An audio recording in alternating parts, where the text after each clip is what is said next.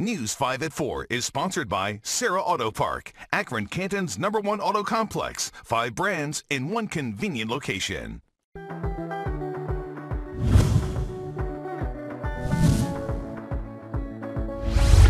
This is something that should concern every single Ohioan.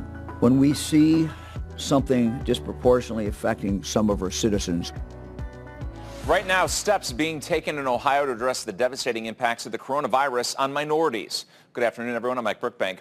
African Americans make up 13% of Ohio's population, but they account for 26% of the state's COVID-19 cases and 17% of deaths.